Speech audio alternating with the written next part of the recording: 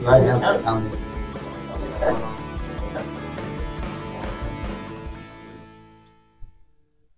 Hello, everybody. It's Tony here again with Rebel Financial. I have a great guest today from Homeport, the CFO from Homeport, Valorie Schwarzmann. I'll get that out. Thank you.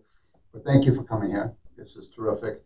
One more nonprofit here in town that is really useful for people and a great help to people. So that's what we're going to talk about. And I'm going to let you take that. But first, I want to know, you're the CFO.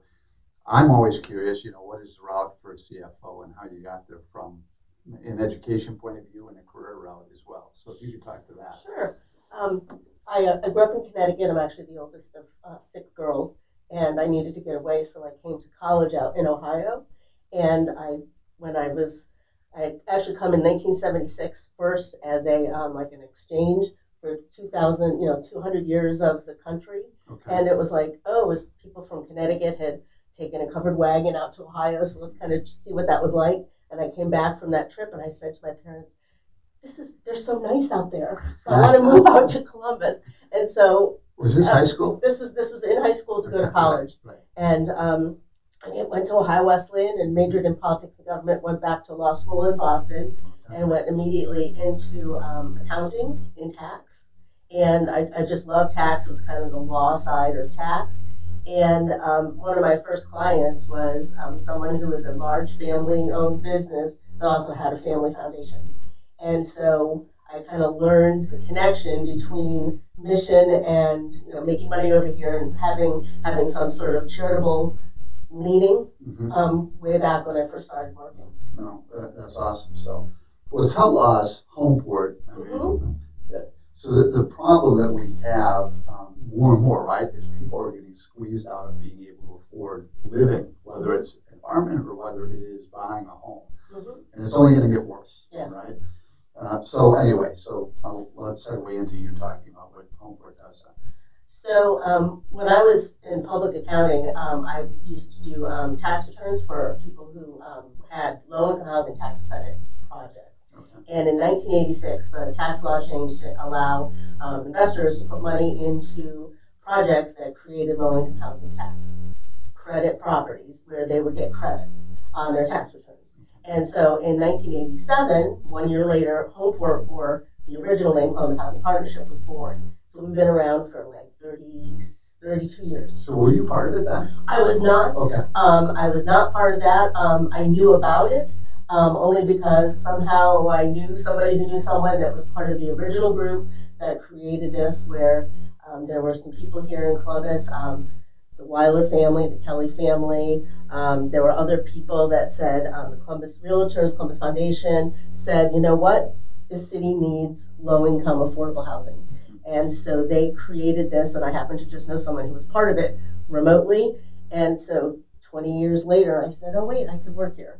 And so in 1987, one of the first projects was people could invest in creating one of our first projects where there was affordable housing available for people that we then now have 2,500 units and house 6,000 or more people every day. Okay. Wow.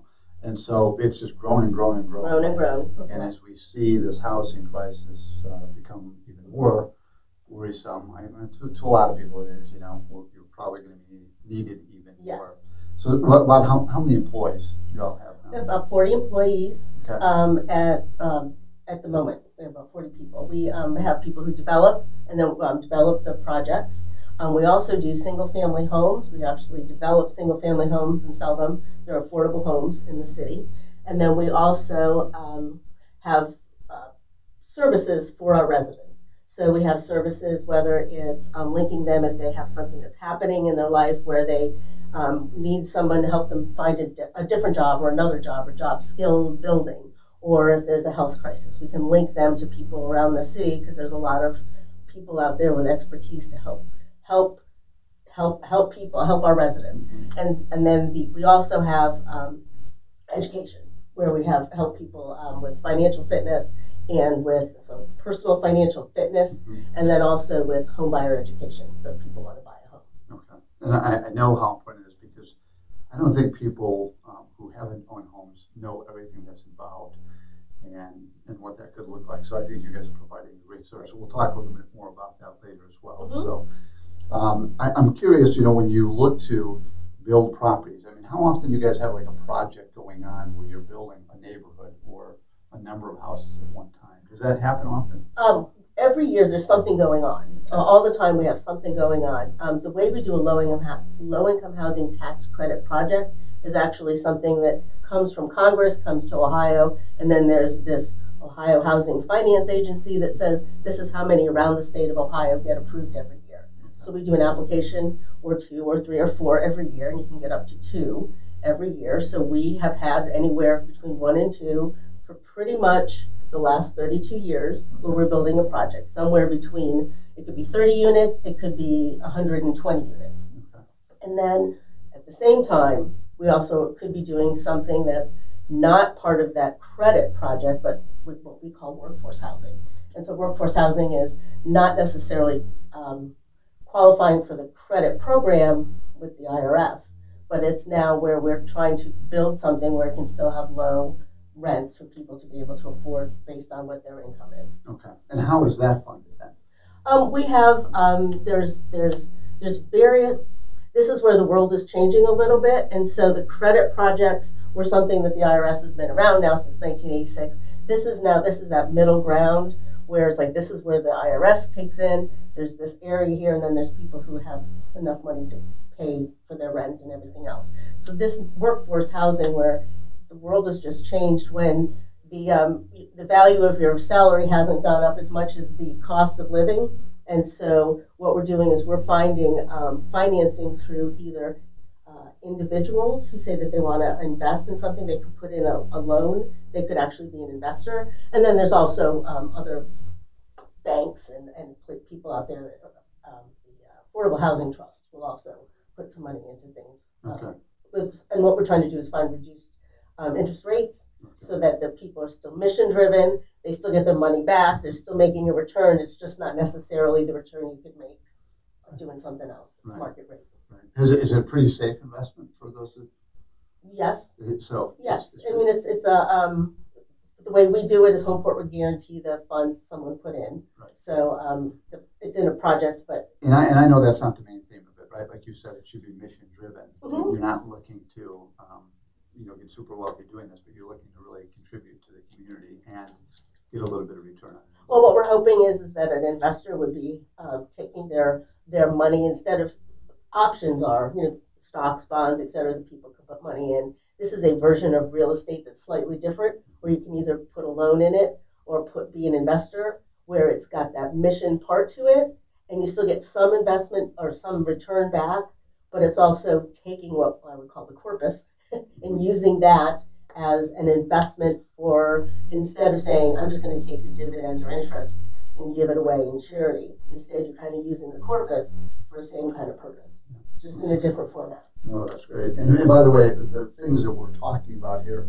are all on the website, homeportohio.org. Mm-hmm. I got that right. So and we'll come back to this at the end, but it's a really great resource to see the things we're talking about.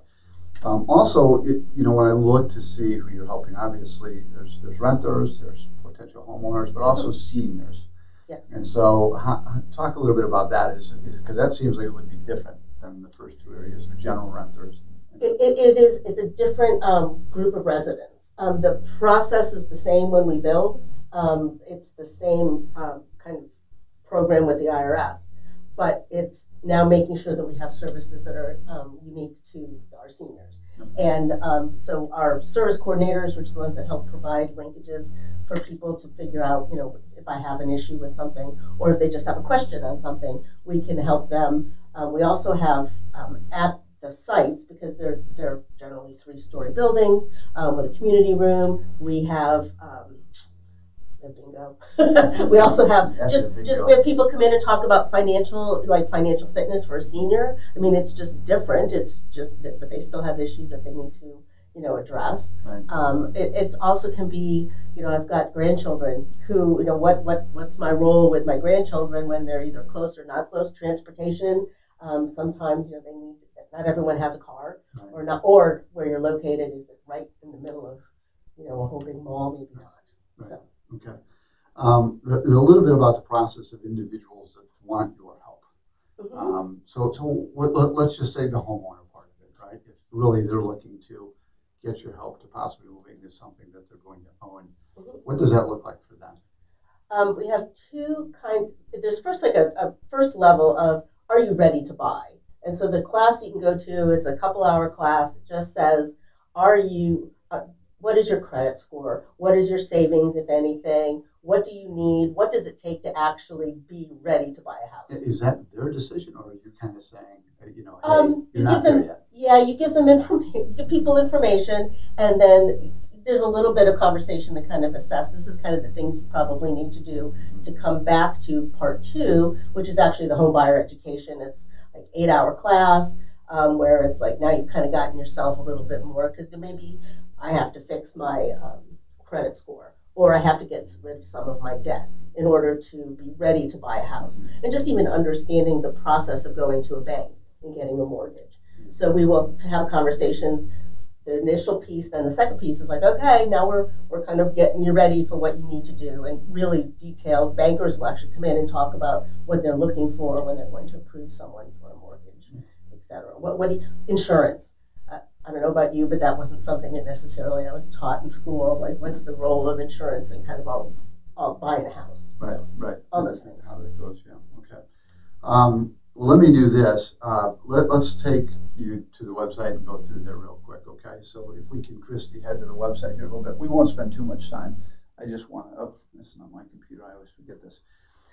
So we'll just do this for a couple minutes just to scroll, because I do want people to, this is a good place to start, right? Sure. If you have an interest in either side of either working with or needing help from Homeport. So let's segue into this as well while we're segueing into, or digressing into this.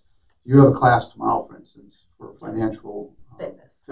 And so those are regular classes. They are. That you have on an ongoing basis. So even if people can come to these, even if they don't need your help but want to get more interested and more savvy about these things. Absolutely. Okay. So there's two different purposes. One is that you just want to know it on your own. You don't have to meet any sort of income qualification. It's education for everyone. Okay. And so there's homebuyer education. There's no qualification for anything except I want to buy a home. Mm-hmm. For financial fitness, I want to learn more about financial fitness. You sign up, you go on our website, and you can sign up for those classes. Okay. Then the question is like, do you want to buy a Homeport home that we've built? There are some of those. There's not that many. The world has changed a little bit, where there's a lot of we're not building as many at the moment. But then what is what's out there?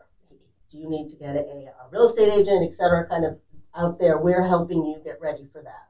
Then the other piece is financial fitness is also if I just want to know I just want to be better at finances, but wait, I need a place to live and I want to rent something.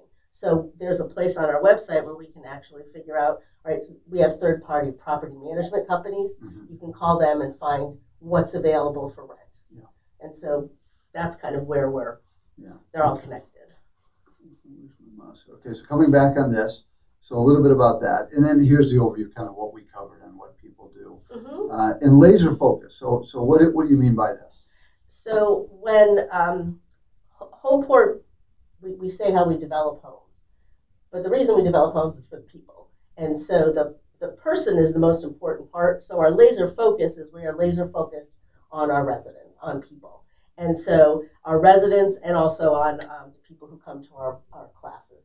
And so our focus is making sure that the reason we're doing anything is to make sure that we are helping the financial financial stability and the home stability of anyone who comes to touch us. And that's your focus. That is our focus. Okay. So there's that building success. A little bit about the background and such, and some financial information as well, and general contacting as well. And they probably do need help too. So here's a good place if you're looking for work and absolutely this interests you, a good place. Sure.